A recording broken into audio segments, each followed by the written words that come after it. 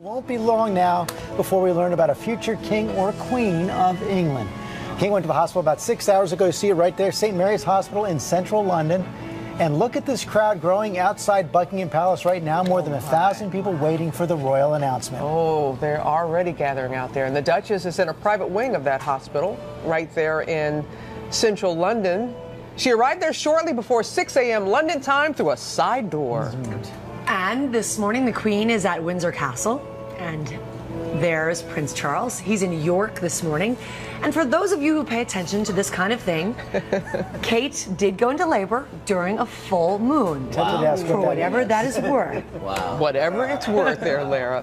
ABC's Amy Robach is outside St. Mary's Hospital right now and has the very latest. Good morning, Amy.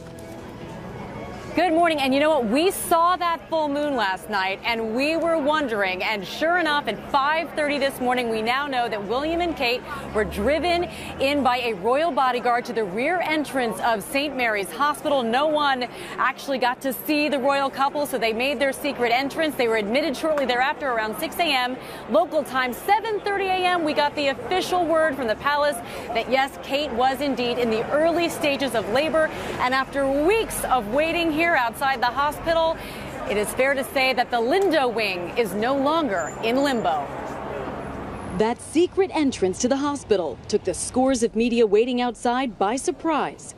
The palace had always indicated that the Duchess was due in mid-July, so camera crews from all corners of the globe have been camped outside of the Lindo wing of St. Mary's Hospital for weeks, waiting to catch a glimpse of the royal duo. For an anxious nation, word that the Duchess is in labor is welcome news. Future heir, isn't it? So that's why it's bringing a lot of excitement. Hopefully a boy. Actually, hopefully a boy. I think the country will be delighted, whatever it is. Hope so.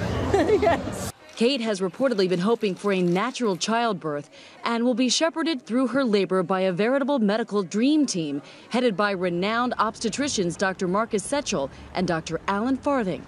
Prince William is expected to stay by Kate's side throughout her labor and will take 2 weeks of paternity leave.